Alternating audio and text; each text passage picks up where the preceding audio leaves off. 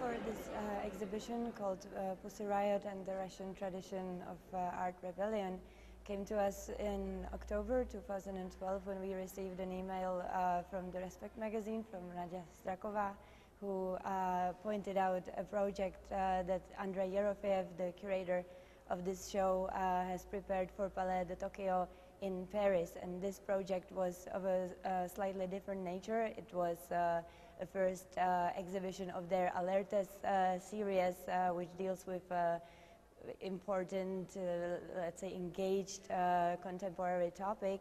And as a first project, they decided to point out the happenings around the imprisonment of Pussy Riot. And so once we started the conversation, we were discussing whether this show could move to Prague.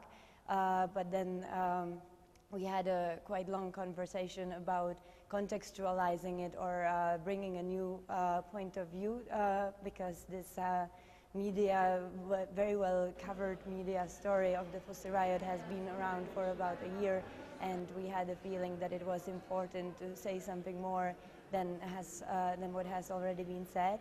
And so Mr. Yerofeev in the end came up with, for me, a very interesting and perhaps courageous idea to contextualize this event and also to look at this performance not only from this whole PR, media, scandal, censorship kind of point of view, but also from an artistic perspective.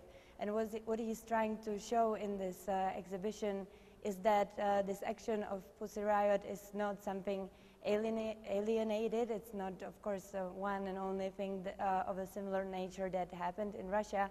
And he's trying to sort of contextualize the whole event with the history of Russian performance, action art, and art, that something that he calls art activism, something in between an artwork and an activist movement or piece.